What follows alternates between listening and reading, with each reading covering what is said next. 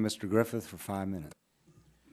Thank you, Mr. Chairman. All right, let's get back into this. We'll pick up right where we left off with Mr. Pompeo, because I'm trying to figure it out, and I don't think that the intent of this bill is to do any of the things that you think its intent is, or that you were trying to imply that Mr. Pompeo was saying it's going to do. I think it's regulating farm dust. That being said, would you all support this bill if you changed on line 15, page 3? Do you have the bill in front of you, ma'am? I do have it in front of me somewhere. Yes, I have it. If you changed on line 15, I'm not speaking for the patrons, I'm just asking.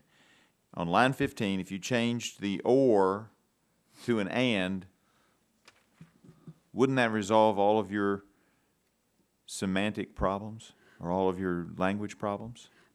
I'm really not prepared at this time to negotiate the bill. What I will say is that I think that Well, just look at the plain language of the bill.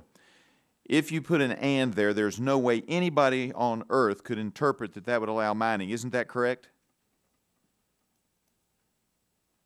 I do not know the answer. I can certainly go back and take a look at it. All right, let's talk about this. Could I just point out one of the confusing things in the definition? I'll take back my time, ma'am. Okay, I'm sorry. You know, I think most of us over here were offended by the fairy dust comment, and I was concerned about it enough that I got Representative Hurt to bring me his language, and apparently in his district there was a farmer who's already been warned by a state regulator. Now, you indicated you weren't aware of state regulations in Virginia, and I'm happy to share those with you if you would like. And these are the regs, not the underlying law, but the regs in Virginia which talk about fugitive dust. And I guess what I want to know is that based on your earlier testimony, my impression is that you all have indicated to the states that this is the direction that they should go in. Is that not correct? You've indicated to the states that they should be regulating fugitive dust from agricultural sites. Is that not correct? Not that I am aware of. In fact, when we, even in the coarse particle standard, are monitoring that we base our non-attainment decisions on, it is focused on urban areas. It is both focused on where there is the highest levels of pollution as well as where there's most population exposed. So we do not focus on rural areas as we implement that standard. So but I'm not as sure you've indicated, but as you've indicated, as time goes by, if there's a coarse particulate matter issue, you all are going to go in and regulate that. And I guess one of my concerns is that in regard to another set of regulations, not this one, back when I served in the Virginia legislature on the Virginia Joint Commission on Administrative Rules and Regulations, we had an issue that came up, and it looked like it was Virginia enacting something that we just thought was foolish. And when we pushed on it, they said, well, we've been told by the EPA we have to do this. This was stormwater management.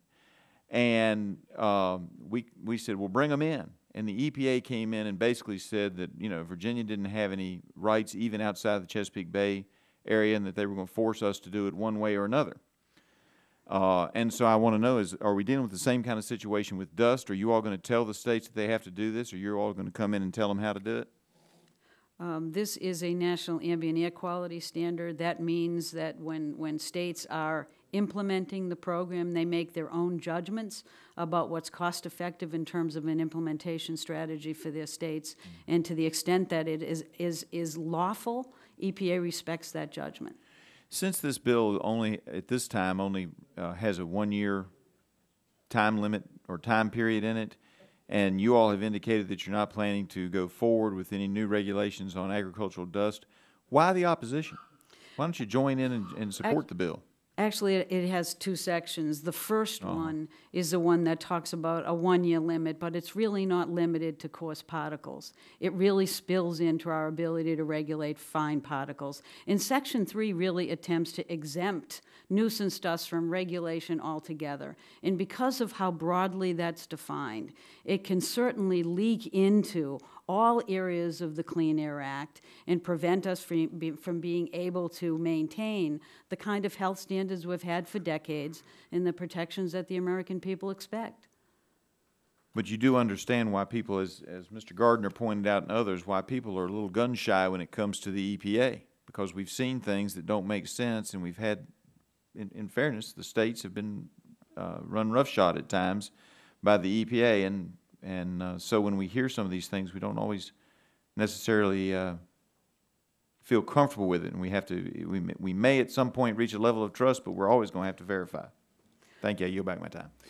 This time, the chair recognizes the gentlelady, McMorris Rogers.